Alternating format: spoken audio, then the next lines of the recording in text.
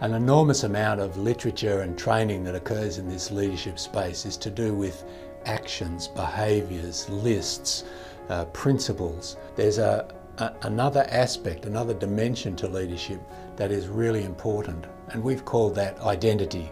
That's not a new concept, but what we've sought to do in the book is to lay out a specific process that thoughtful leaders can go through to develop a sense of their identity and work out how they're going to develop that as they go forward. And it has 9 aspects to it, which are covered in detail in the book.